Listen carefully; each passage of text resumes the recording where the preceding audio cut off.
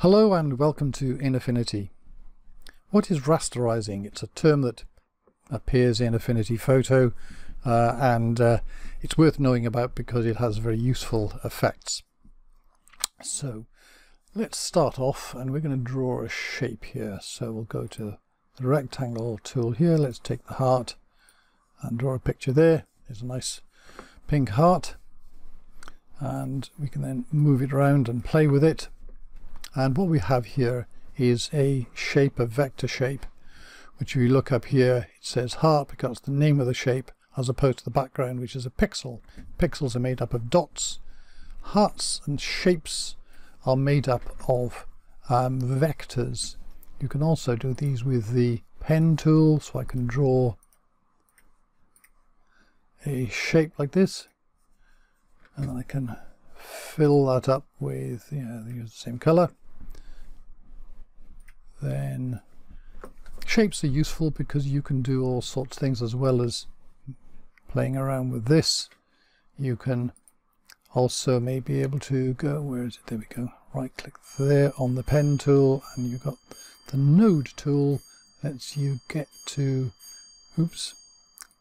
corners and you can stretch that, and edges and so on. You can stretch this because these shapes or vectors are made up, are defined mathematically. The curve here is actually a sum, and this thing here again, the curve is a sum. So and even with shapes you can sort of play around with it, bits like this.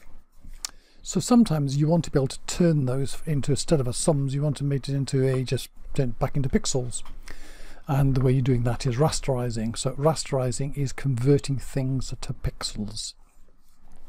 So let's do an example with this. Let's start off and we'll make this small and we'll see why in a moment. There's a little heart, and if we right click on it we can then click on rasterize there to turn it into pixels, or we can do over here right click on the layer down to rasterize, or we can left click on layer up here and there's rasterize there. You can also do a two-step movement and turn it into a mask as well.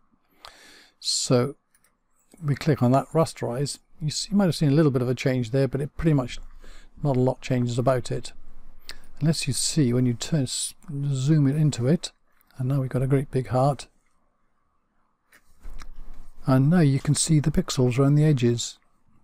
Yes, because this is now a pixel image. Whereas if we draw another heart in here, if you like, there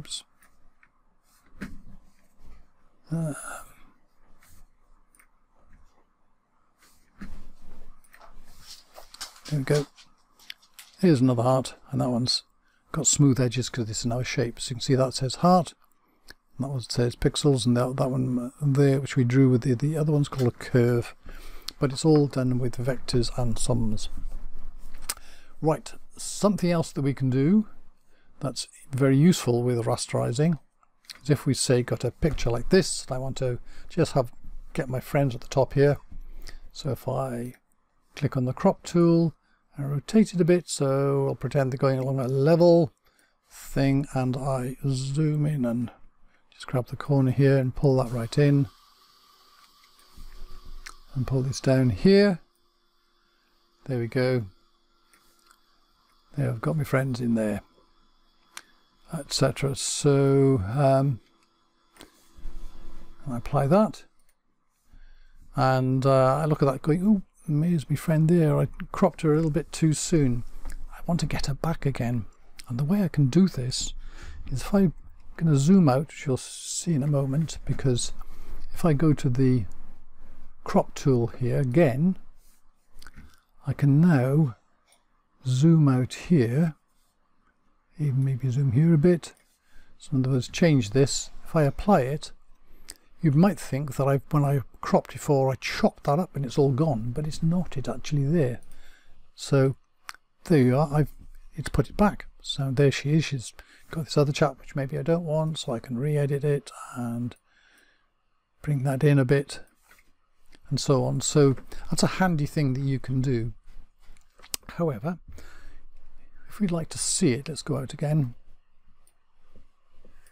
If you go down here to the perspective tool, If you click on that, it shows you the shape of the original picture, which is still there. And let's bring up the perspective dialog just so you can see it. However, if I wanted to do some perspective work here, and maybe I'll give this a little bit of a tweak to bring that up a bit, say, it's rather awkward because you got to zoom out and you can't really see the picture and it's a bit of a mess. So it's sometimes handy in things like ways like this, is I just want to get rid of that stuff around the outside. I'm happy with what I've got. And to do that, I rasterize. So I can go Layer and Rasterize. And there you are. It's cropped right in again. Now I can just use these and drag them about the place for my perspective work and so on, whatever I want to do to it. So there we go. That's useful stuff, and it is rasterizing is simply, one thing is turning shapes into a pixel layer, and the other thing is to chop off around the image and get rid of the stuff that's hanging around just in case you need it. Thank you very much for watching.